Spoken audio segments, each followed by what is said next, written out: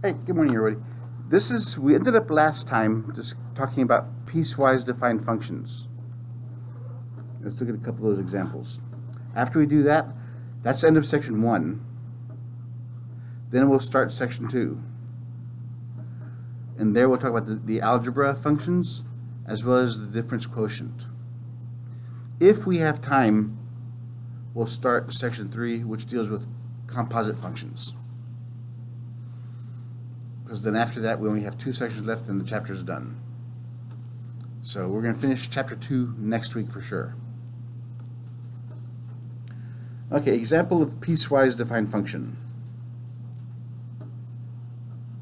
Graph this function. That's not working.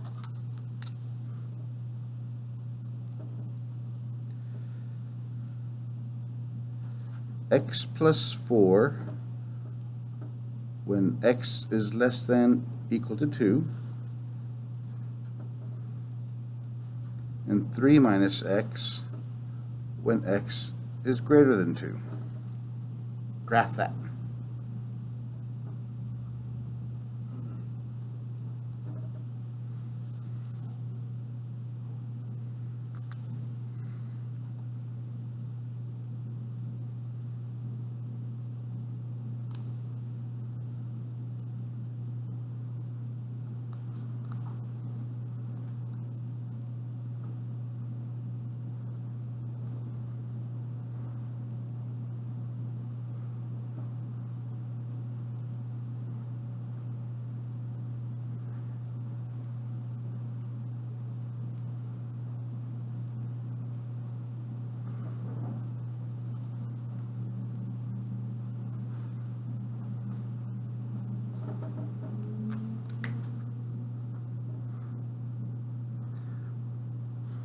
All right, does anybody remember how we do this? Yeah, we start with, there are 2 separate functions here. The first one is g of x equals x plus 4. When do we use that function?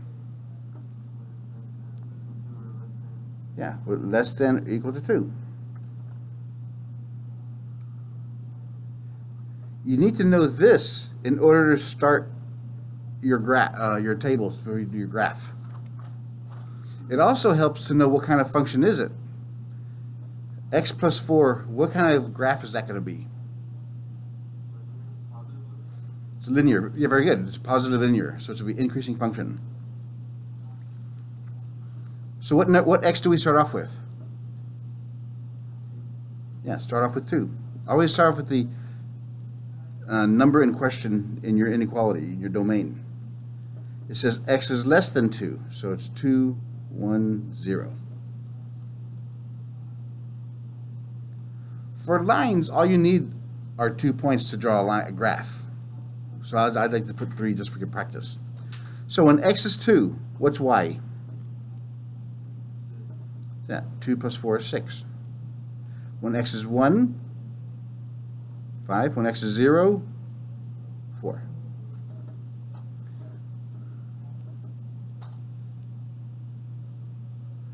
So we'll label my graph here. So when x is 2, I go to 6. Open or close circle? Closed, because it's equal to 2. Then when 1 is 5, when x is 1, y is 5. When x is 0, y is 4. And there's our graph. It goes on this forever.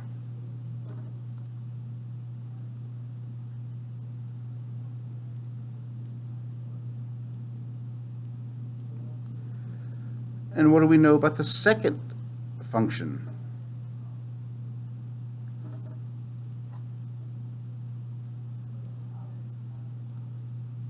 It's a what kind of graph? What kind of graph is that one going to be? It's linear. How do we know it's linear? Right, no special operations, no exponents, no radicals. X is not below the dividing line. So it's a straight line. Negative in front of it, so it goes which direction? Up or down? down. So it's a negative slope. We use this equation whenever x is greater than 2. So make our little table. What x do we start off with?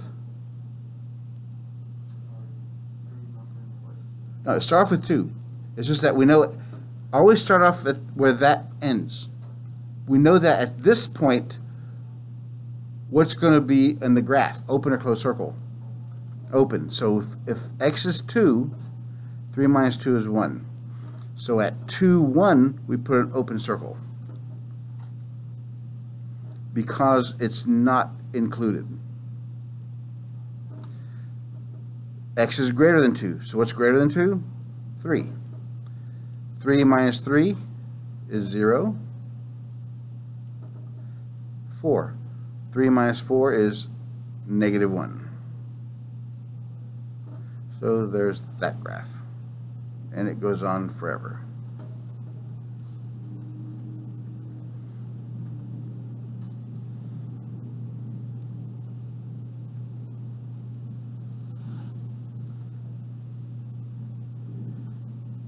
Remember, when you create these tables to find your points, remember, these are points. This is 2, 1. This is 3, 0. This is 4, negative 1. These are, when you make this table, you just created the points of your graph.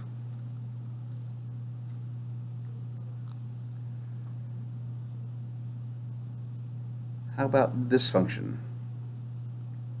We can't avoid fractions.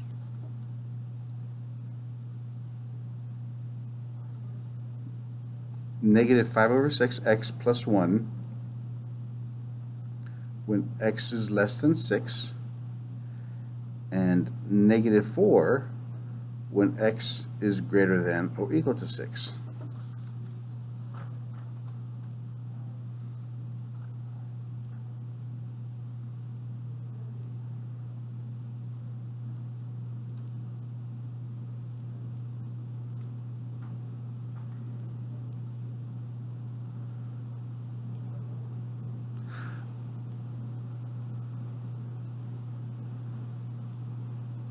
And if you notice, look at our domain.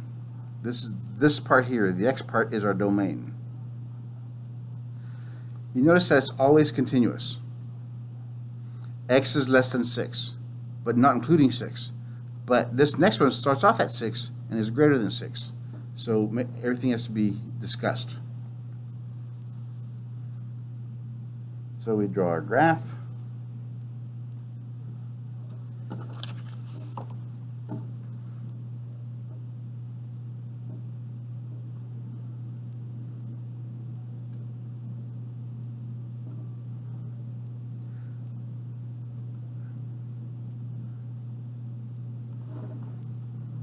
So this is going up, that's y. This is going to the right, that's x.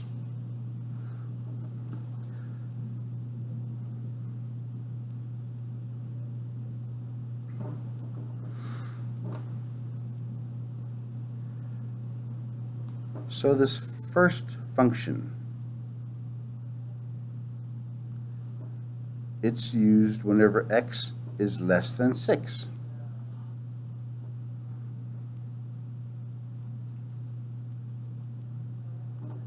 So when we create our table,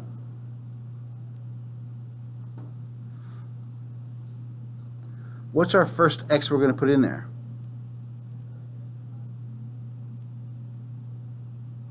Always start off with the endpoint. If x is 6, what's y?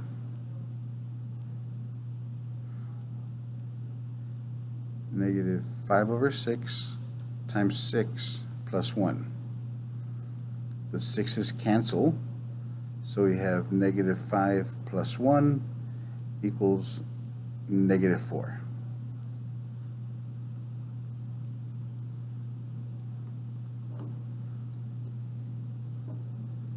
There's 2, 4, 6. Negative 2, negative 4, negative 6. So at x is 6, y is negative 4. Open or closed circle? Open, because we cannot use 6.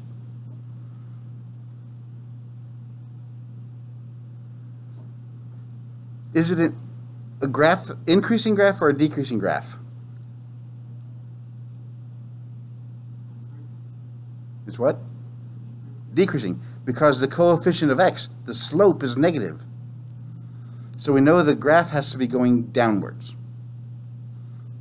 Now the next point, which x are you going to choose to make it easier for us to calculate?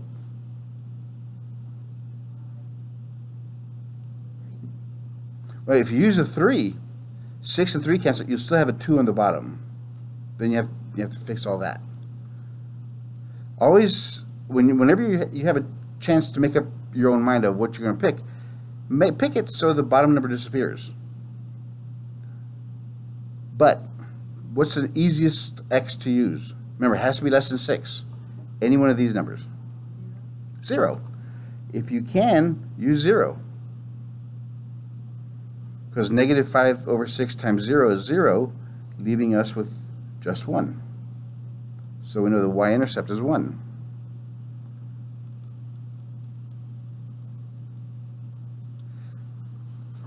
And since we know it's a linear equation, those are all the points we have to do. All we need are 2 points to draw a graph. And the next point I would use would be negative 6. So negative 6 and 6 cancel. Negative 5 times negative 1 is 5, plus 1 is 6. So at 6, it'd be 6. So that's the first graph. The second graph is used, or your second function is used whenever x is bigger than or equal to 6.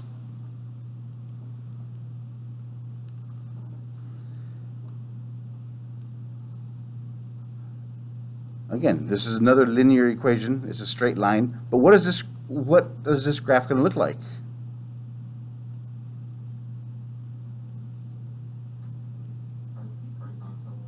It's a horizontal line.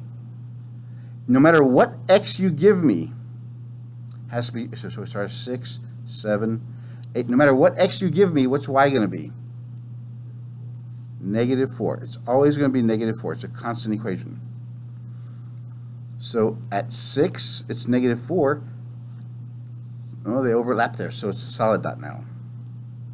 And it goes on forever.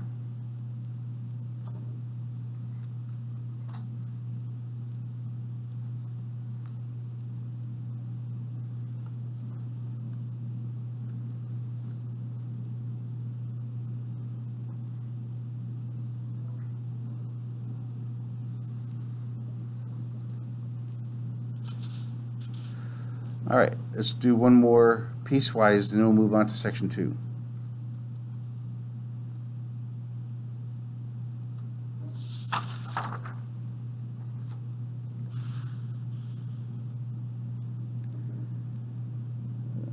F of x equals negative 2x minus 12 when x is less than negative 4. It's 1 when x is between negative 4 and 1, and x plus 7 when x is greater than or equal to 1. Okay, once you graph that, once you graph that, I want you to find these values.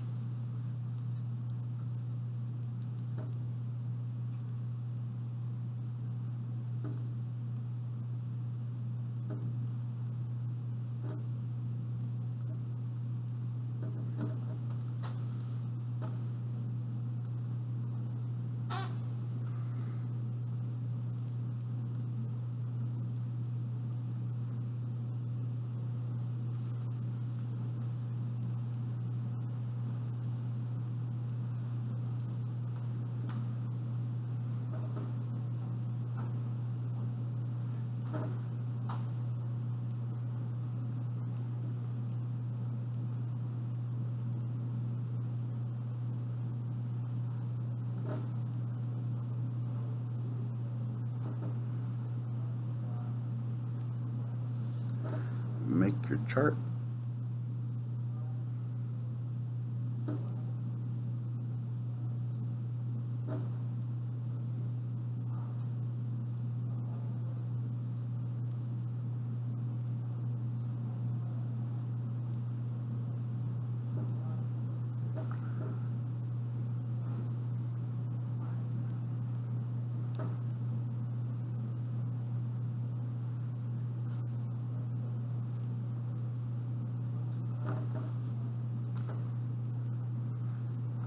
Just go ahead and draw the graph.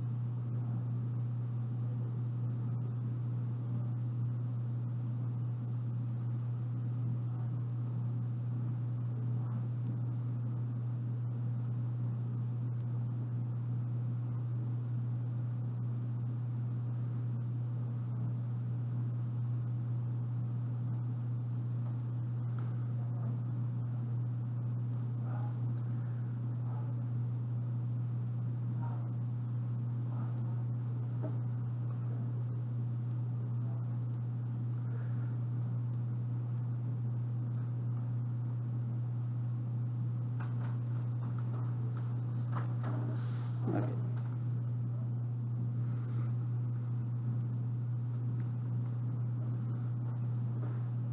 Create your little table thingies. -4, -5, -6.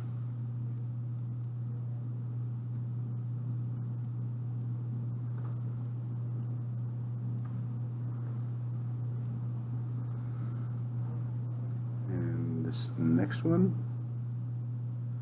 so at -4, 0, and 1.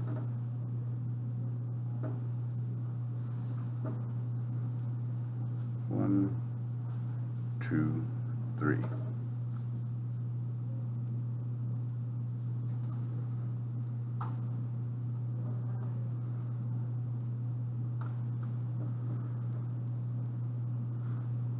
So when x is -4, what's y? -4 times -2 is +8, minus 12 is 12 minus 8 is -4. -5 times -2 is +10. Minus 12 is a -2. -6 times -2 is +12. 12 minus 12 is 0. So at -4, so at -4, is it open or closed? It's open, because we can't use that 4. At -5, it's 2. At 6, it's 0. So we know our graph will look like this. It's a decreasing function.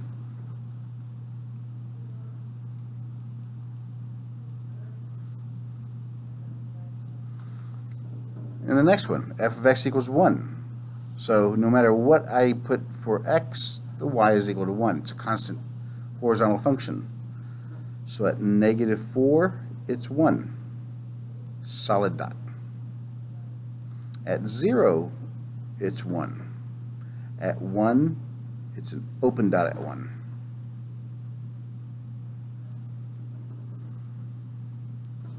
Don't just copy what I put on the board. I mean, I'm asking y'all to do this first by yourselves before I put it on the board. Mine is just a check. Because if you're just copying mine, it's not going to do any good. When you go home, try to do it yourself, you won't know what to do. When x is 1, 1 plus 7 is 8. 1x is 2. 2 plus 7 is 9 and 10. So since we can use 1, at 1 it's 8, it's a solid dot. 2 is 9, 3 is 10. There's the graph.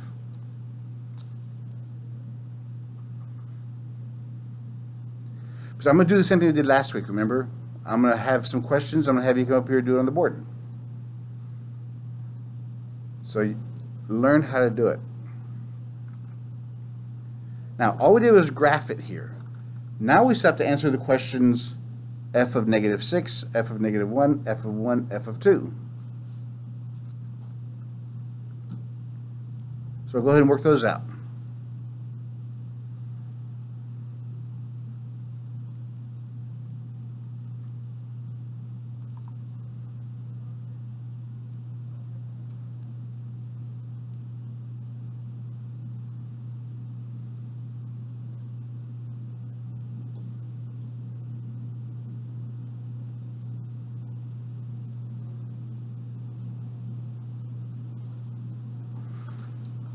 So when f of negative 6, which function do we use?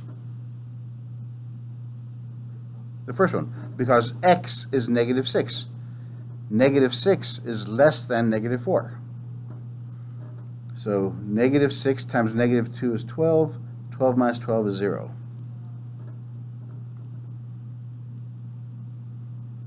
And the next one,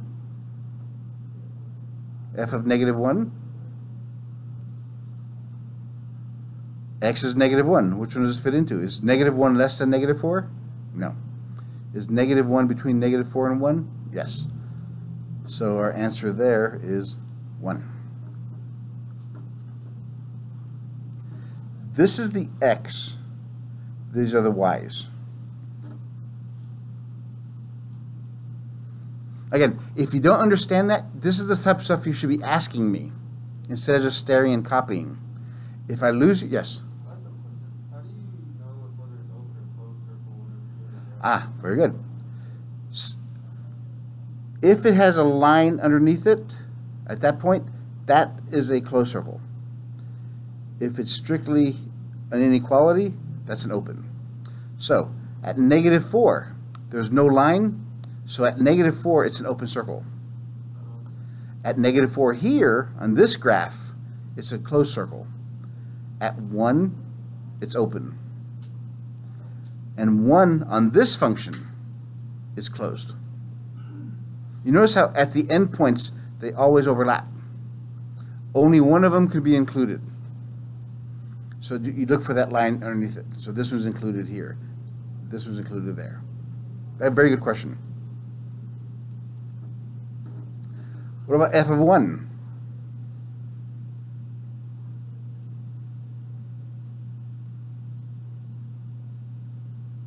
Anybody on the front row?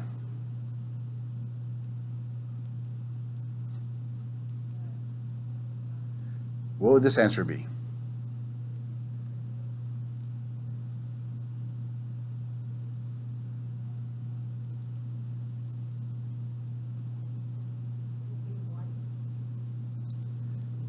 Ah, I see what you're doing. But in this one, x is 1, right? Is 1 included here, or is 1 included here? The bottom one. So we have to plug in 1 right there. 1 plus 7 is 8. That was a good guess. That went with the earlier question is if it's open or closed, if it's included or not included. That's right. Whatever's inside here is 2 less than negative 4? No. Is 2 between negative 4 and 1? No. So 2 has to be here. It has to be bigger than 1. So 2 plus 7 is 9. That's how those work.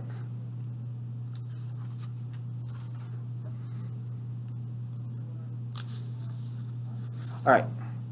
Now section 2.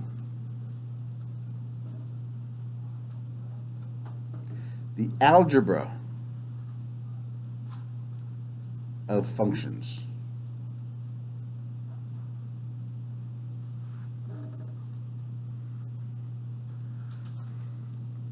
Now, when they say algebra of functions, it's just a fancy way of saying this. Okay, we have two functions, f of x and g of x. That could be anything. When we talk about the algebra of functions,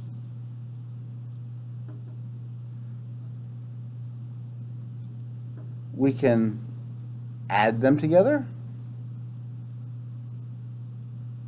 we can subtract them, we can multiply them, and we can divide them.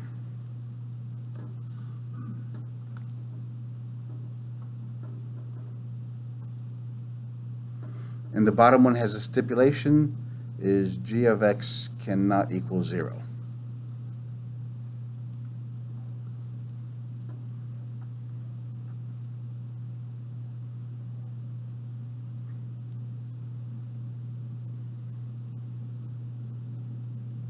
So when they talk about algebra, all they talk about is multiply, add, subtract, multiply, divide. That's all they talk about. Now there's another way. There's an equal sign. Instead of doing it this way, we can have it like this, with f plus g inside their own parenthesis of x. So this is its first function. Here's the variable. Here's the second. So we subtract the functions and then do x.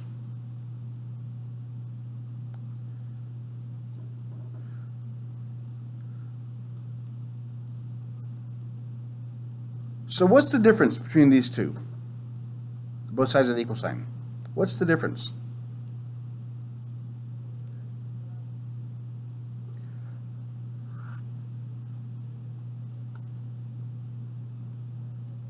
Hopefully this example will show it.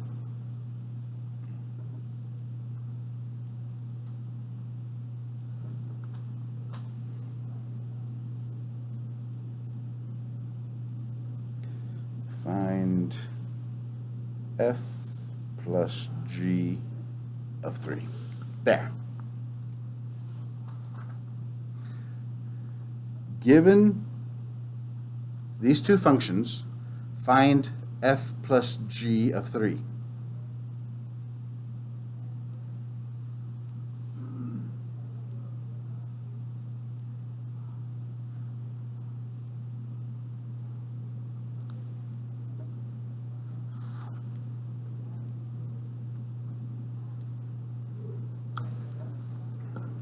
So it's asking us f plus g of 3. Up above, we can rewrite it. F plus g of x. We can write it this way. So we can put f of 3 plus g of 3.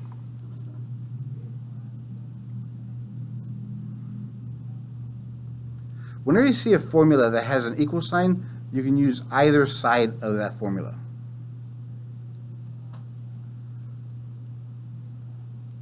Let's see what this means. On the left side, what it's saying here is combine the two functions first before you put the x value in there. Remember, this is a function.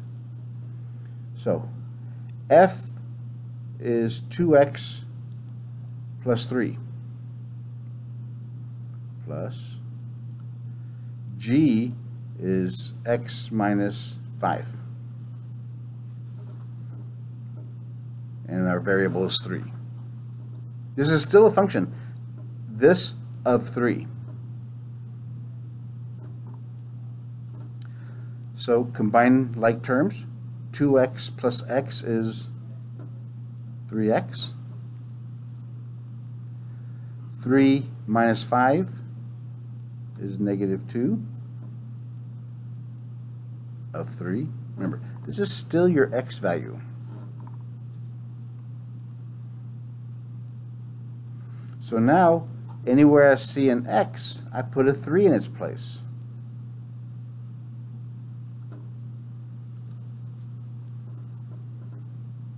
3 times 3 is 9, minus 2 is 7.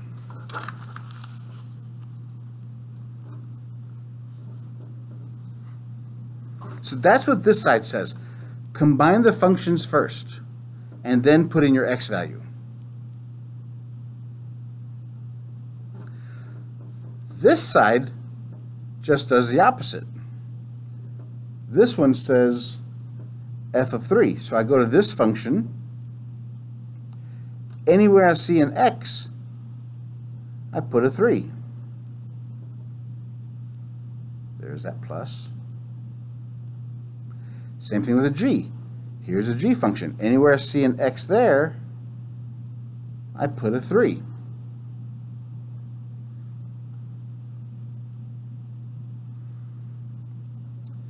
Two times 3 is 6, plus 3,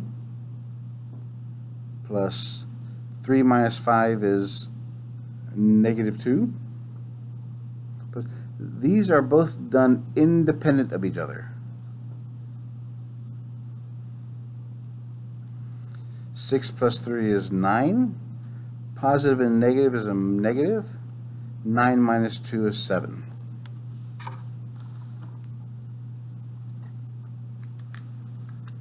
So this side here tells you find the values of the functions and then add the two values together. You either add the functions together, then take the x, or find the actual values of the functions and add the answers together. Which side looks easier? Yeah, this side here looks much easier. Again, you can use whatever method you want to.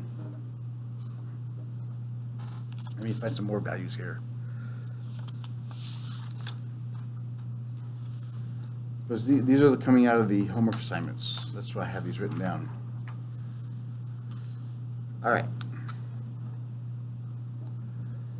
F of x equals x minus 2. G of x equals x squared minus x.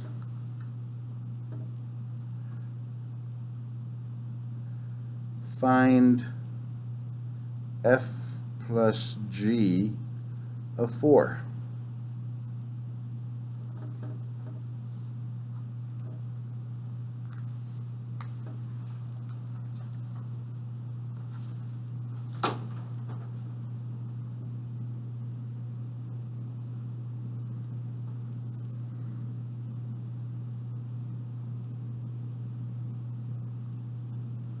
Remember, you can choose any method you choose you want.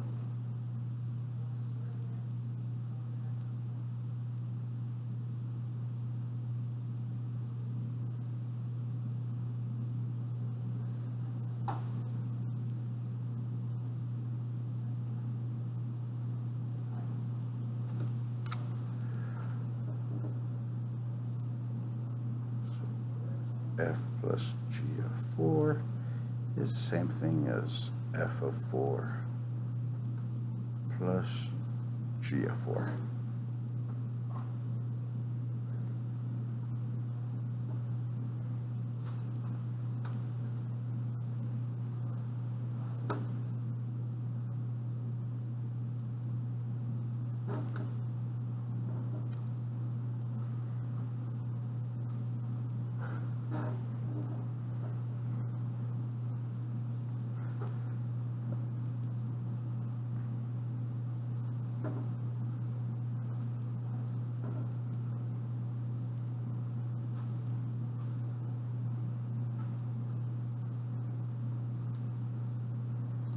Unless you finish, don't look at the board. Unless you finish, don't bother looking at the board.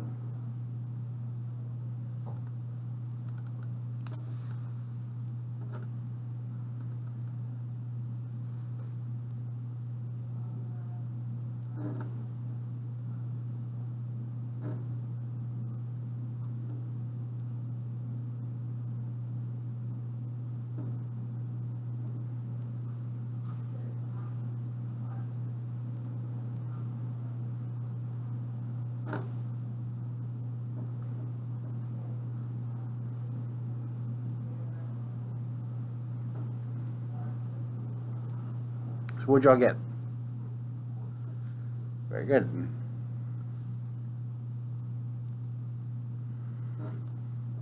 Or you could do on this side.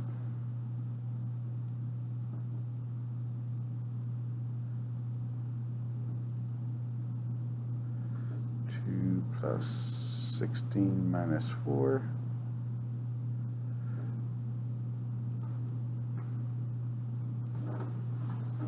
Yeah, so the right side's obviously much faster and safer because the equations are smaller.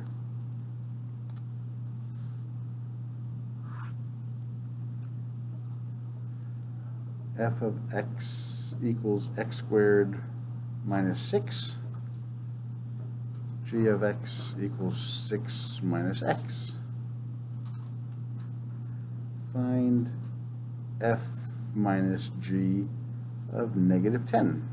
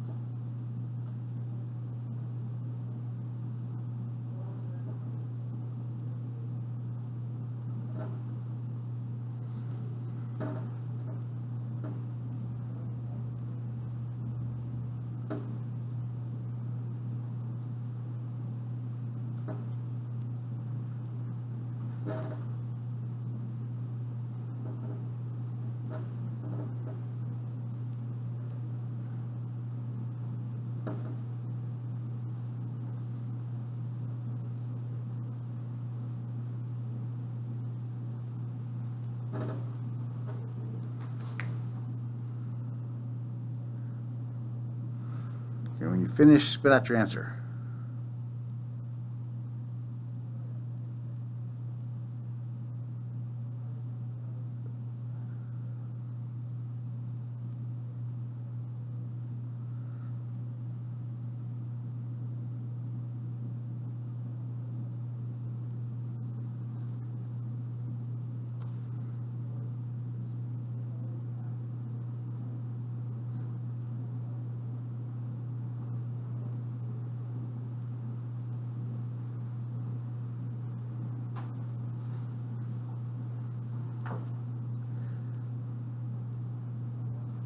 Did anybody bother doing the left side, or is everybody doing the right side?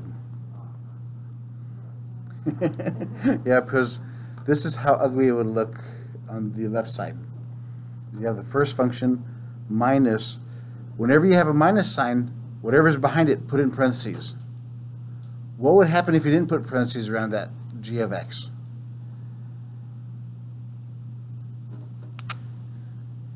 If you didn't put, so you had g of x would be 6 minus x.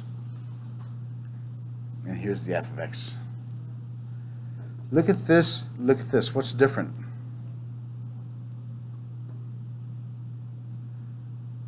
I changed the value of 6, but not of x. So whenever you have a minus sign, whatever goes after it, always put in parentheses. Then distribute. Because then it would be x squared minus 6. Distribute that. Minus 6 plus x.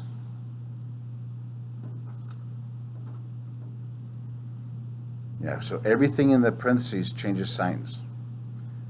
So it's x squared minus, or plus x minus 12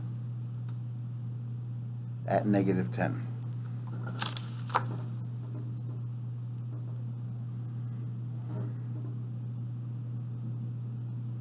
Negative 10 squared plus negative 10 minus 12.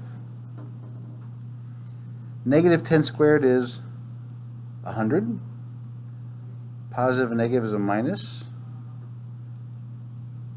Minus 12. 100 minus 10 is 90. 90 minus 12 is 78.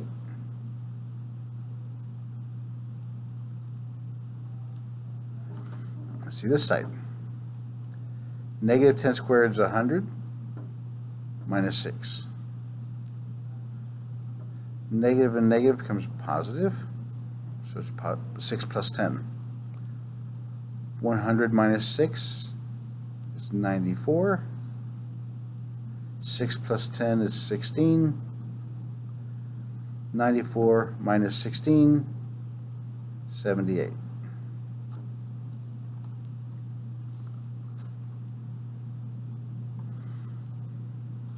So far so good? So yeah, you pick either side, only make sure you come up with the right answer. Is if you have negative signs in the equation, make sure you put parentheses around the variable afterwards, or the function afterwards. This is question 3. F of x equals x squared minus 3. G of x is 3x plus 5. Find g minus f of 3.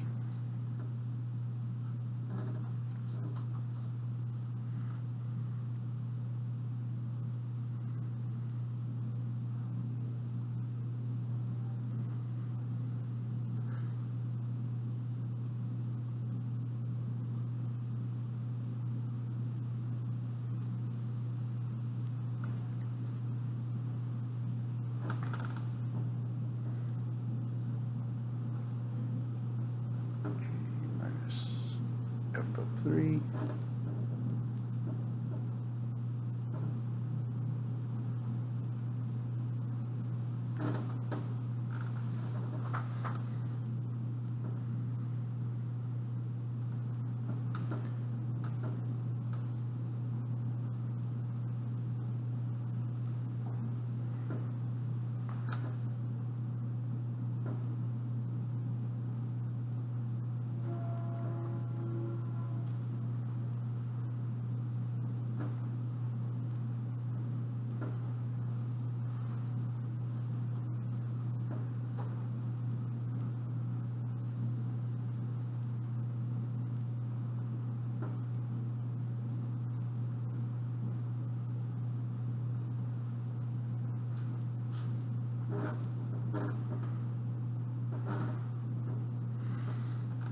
Did y'all get that?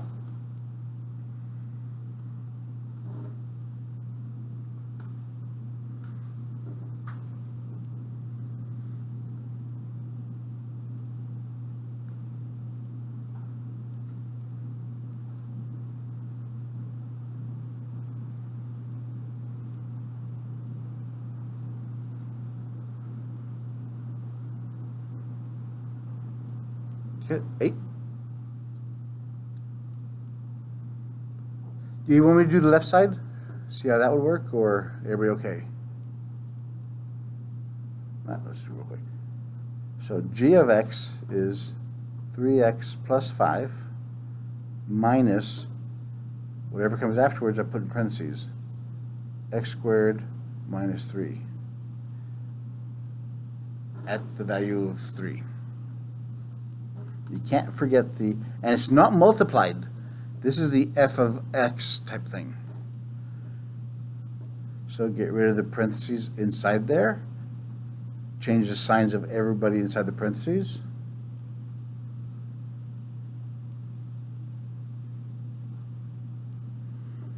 So that this negative distributes to both of those. Combine like terms, so it's negative x squared plus 3x plus 8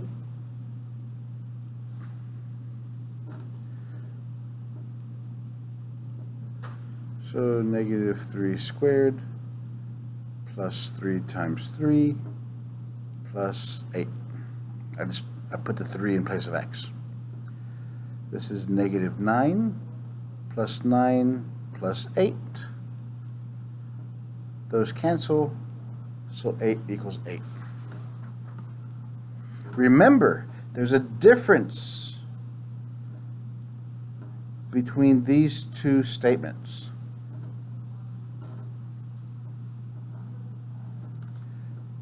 This one is negative 9. This one is positive 9.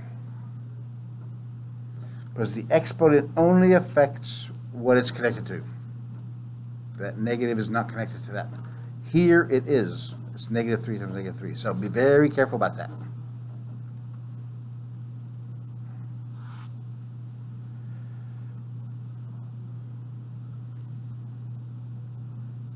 H of x equals x plus 3. G of x equals square root of x minus 9.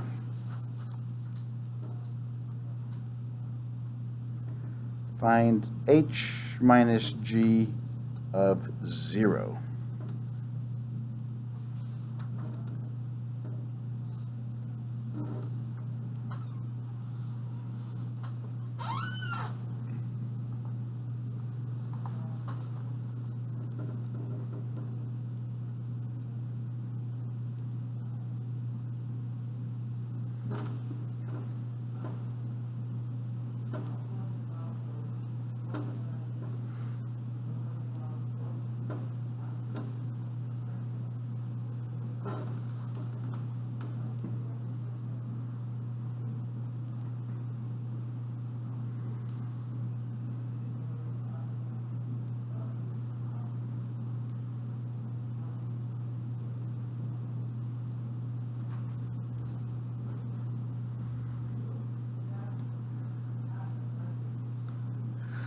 It's funny. Everybody, I can tell when everybody gets to the second part. Because they're writing real quick. I'm just put that and stare at it. The h of 0 is pretty easy. So it's 0 plus 3. That equals 3. The problem comes on this side. Square root of 0 minus 9. 0 minus 9 is negative 9. So what's the square root of negative 9?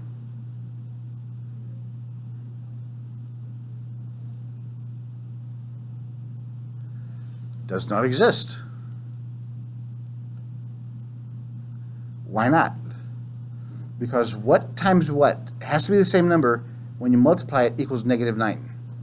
Negative 3 times negative 3 is a positive 9. So also, remember the graph we had of the square root.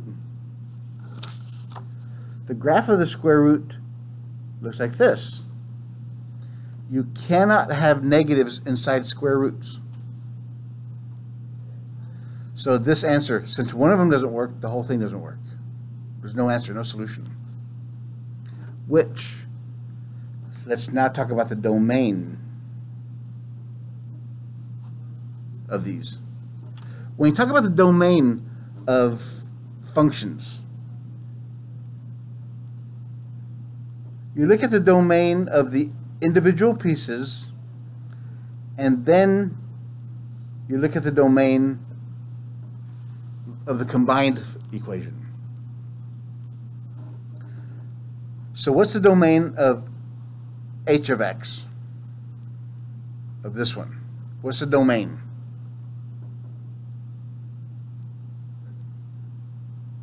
Well, can x be negative? Yeah, I can put negative 5 in there. Can x be 0? Yeah, can it be positive? So it goes from negative infinity to positive infinity. It's everything. It's all real numbers. How about g of x? What is my domain of g of x?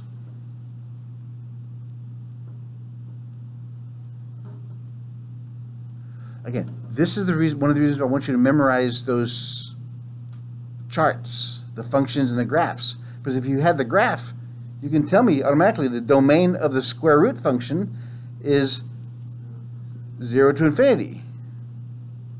So the smallest this number can be is 0. So x minus 9 equals 0. Solve for x. X equals 9. That's the smallest x can be, so we can still use this function. Anything smaller than 9, what happens? If I put 8 in there, 8 minus 9 is -1. That's not good. If I put 0, 0 minus 9, that's not good. So it has to be 9 or above.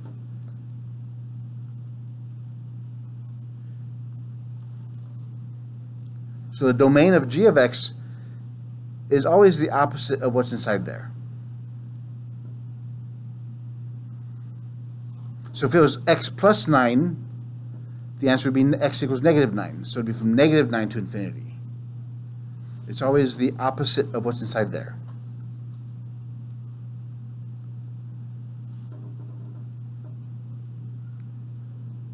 So the domain of your final answer is where they overlap.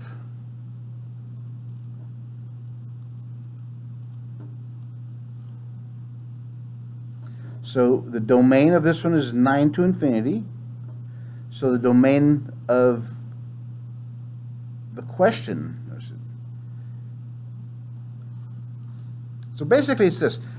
The domain of your combined function is the domain of the most restrictive function.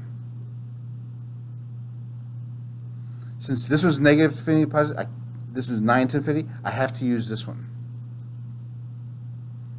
Now, look at the value, what I'm looking for. At 0, is 0 in the domain? No. So, because if I knew this first, I could see that that's not in the domain, so there's no solution.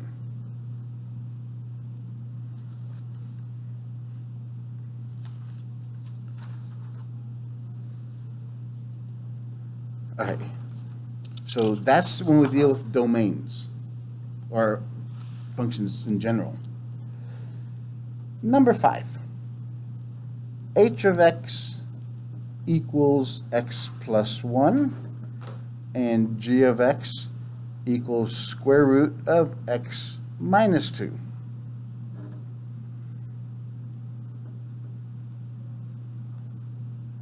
Find g divided by h of 2.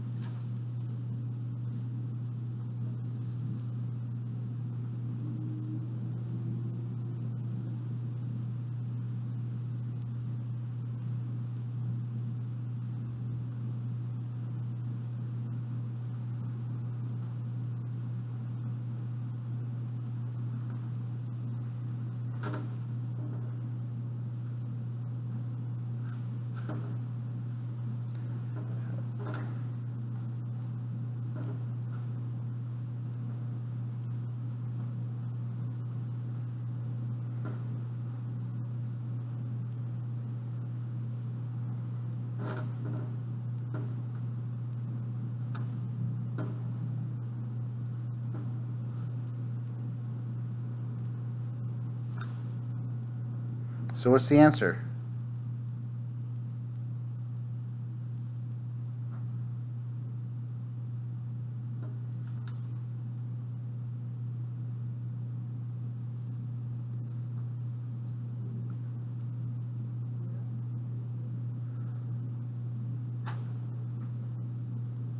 Zero. Yes. Zero. Yeah, so the top can equal 0. The bottom can never equal 0. We always have a restriction.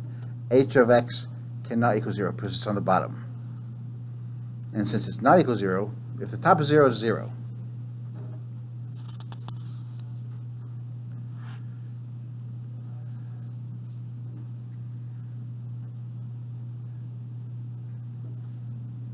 All right, let's...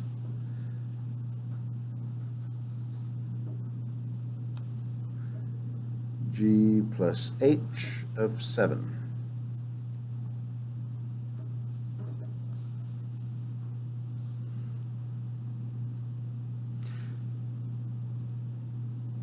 Just by looking at this, can you tell me what the domain is?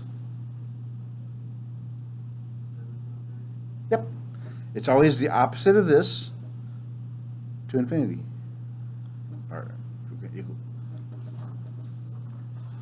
So since the x value is in that domain, I can use it.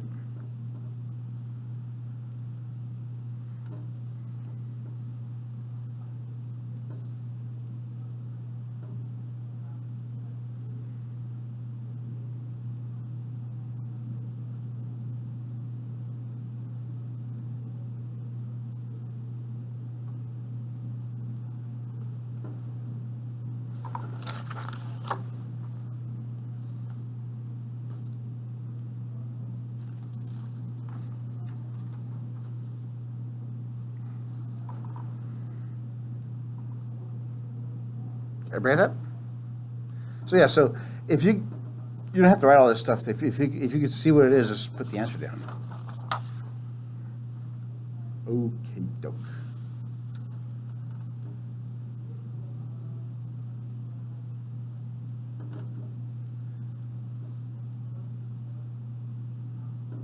The difference quotient.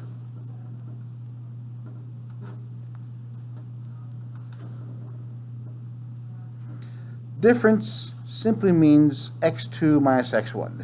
It's the difference, the subtraction of two numbers. Quotient means fraction. So basically a difference quotient is a fraction that has a difference problem. Well, we've seen that before. In this equation.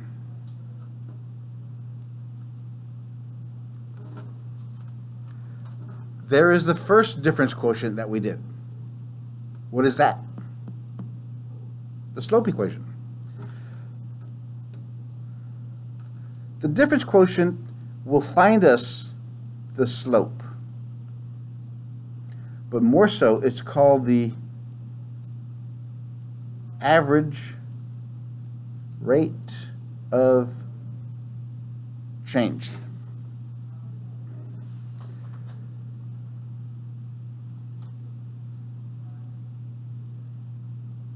It's average rate of change. This difference quotient is a lot more powerful because this equation only works if we have what? If we have 2 points and a straight line connecting them. We have x1, y1, x2, y2. That only works in straight lines. But what if we had a curve?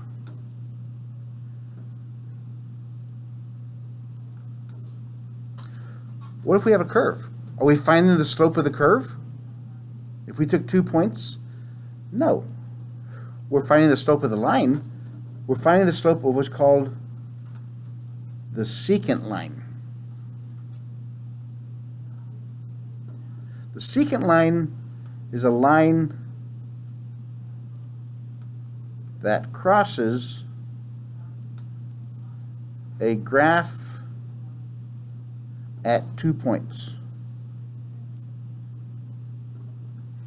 The secant line is a line that crosses a graph at 2 points. 1, 2.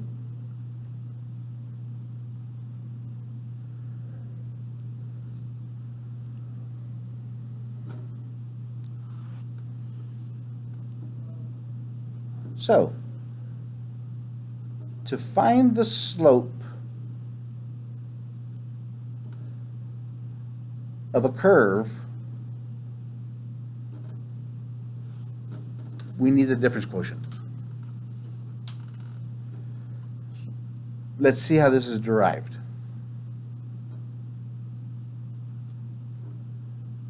We have 2 points on a curve. This is x1. This is x2. This is y1.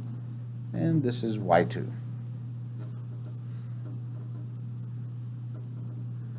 So everything looks the same, but we're not getting anywhere with that.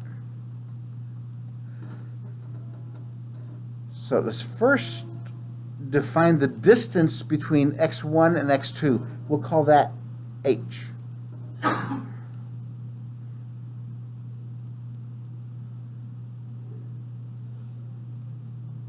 The bigger the h is, the wider they are apart.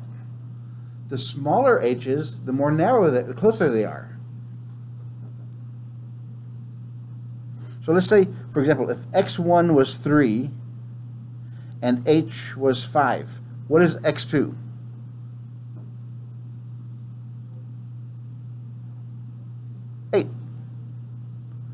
Because if we started here at this point and I went 5 units, I ended at 8. So x2, to get to this value, I start at x1 and I add whatever h value I have. So that's how the second point's defined. I pick a distance between them, and that tells me where they end. We know where they begin at x1. Once you give me h, I'll tell you where it ends. Okay, over here we have f of x1, and this is f of x2. Not new there, but we redefined x2 as being this equation. So f of x1 plus h.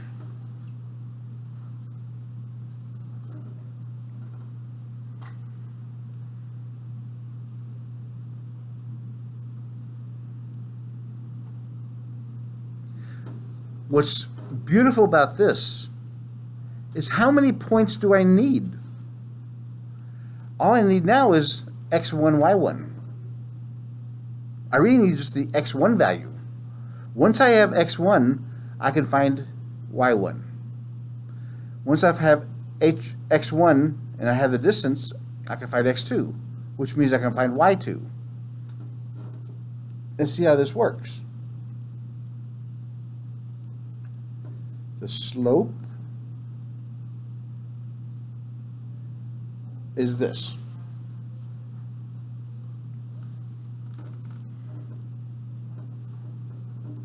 The slope is y2 minus y1 over x2 minus x1. We've done that all along.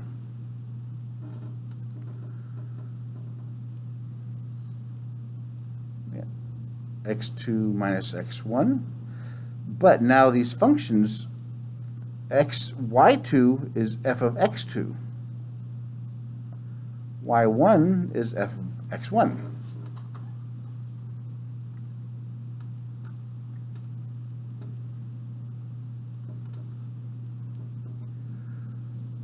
What does x2 equal? Yeah, x2 equals x1 plus h minus x1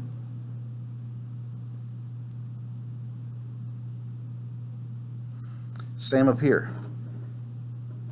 Inside the function, x2 is x1 plus h minus f of x1.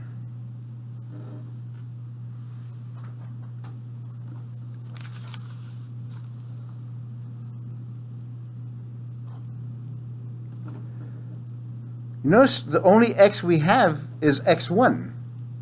Because of that, we don't have to put the subscript anymore. But let's fix the bottom.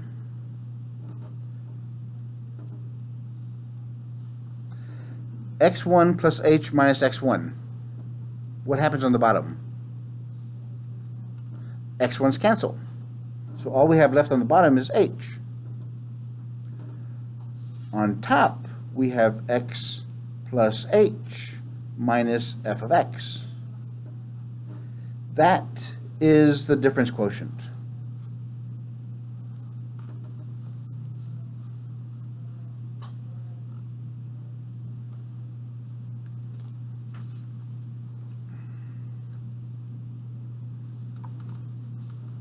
So that, again, the difference quotient finds the slope of a curve at a given point.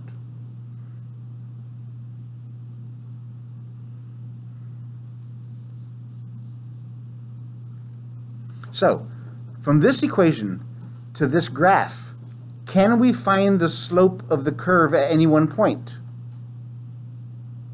The only way we can do that is if h becomes what? Right now they're this far apart. We got 2 different points here. How do we get the slope of only one point? How big is h at this point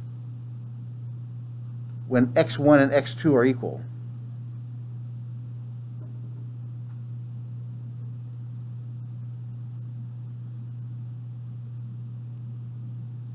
Anybody guess?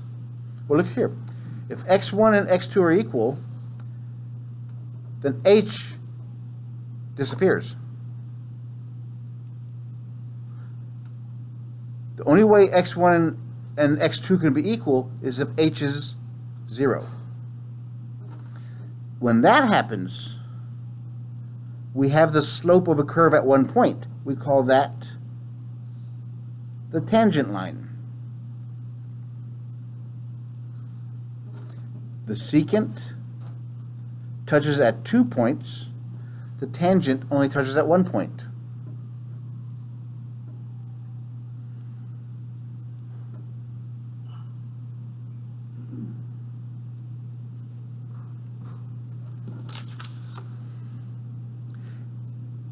And you know what the slope of the tangent line is?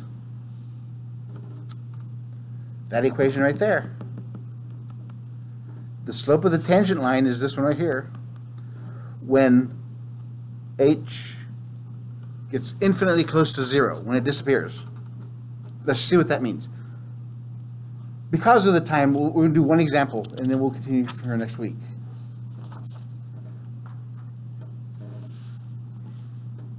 Here's the example. F of x equals 3x plus 2.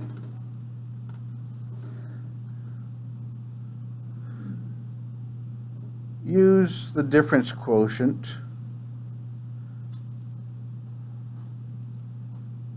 to find the rate of change.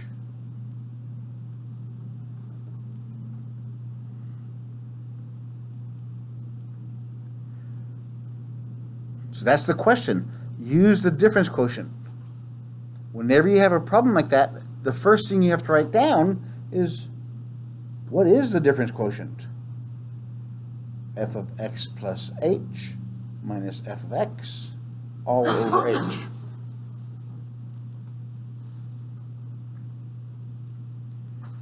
Remember, h is any number we pick. We have f of x. What do we get f of x plus h then? That is what we have to create. So anywhere we see an x, we put an x plus h. Anywhere you see an x, you put an x plus h.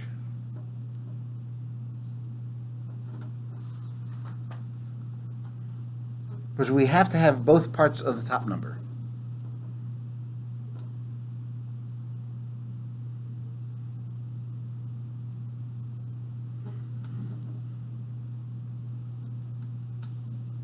Find f of x plus h by placing a x plus h in place of x. Put x plus h in place of x, which is all we did. That x became x plus h. That x became x plus h.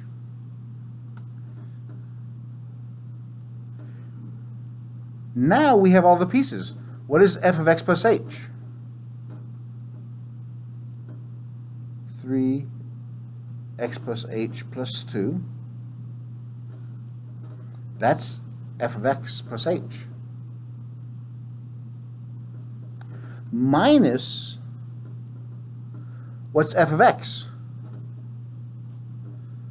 3x plus 2. But it comes after a minus, so I put a parenthesis around it. Everybody follow me so far? Did I lose anybody? So we first have to create x plus h. So basically anywhere in the equation you see an x, put x plus h in its place. In the parentheses, in the equation, anywhere. Now, f of x plus h is what that is. That goes in the first spot. Minus, there's the minus sign. Whatever comes after it goes in parentheses. Now we solve, or simplify. We have to get rid of the parentheses. Distribute. 3 times x is 3x. 3 times h is 3h.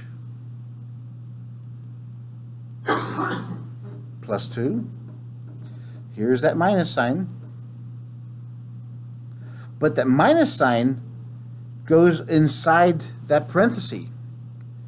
That minus sign in front changes the sign of everybody inside there. So the negative times a positive is a negative 3x. Negative times a positive is a minus 2.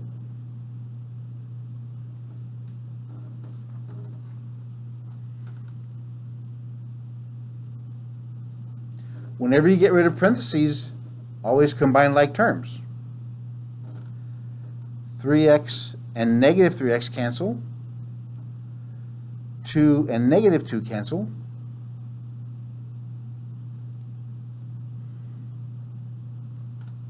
All we're left with is 3h over h. The h's cancel. So we have the rate of change.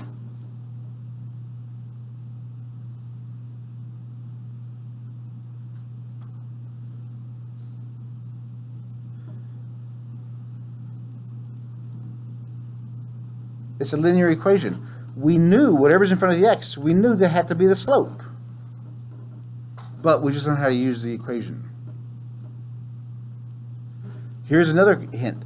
Anything after you distribute the negative sign here, everything after the negative sign has to cancel out. Has to cancel with something out in front. This minus f of x, after you distribute it, everything back here has to cancel. If not, you did something wrong.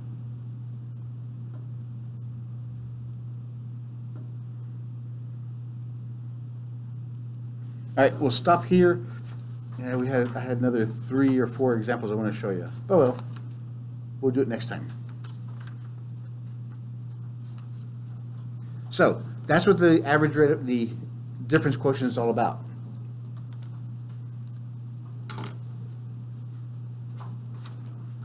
Any questions?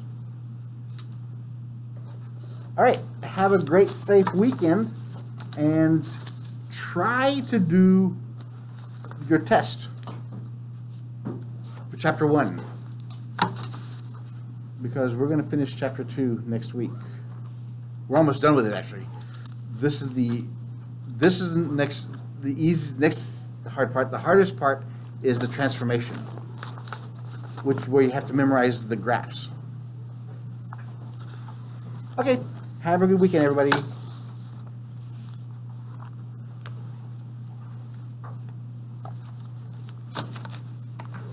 I want to thank you all, those of you who pitched in and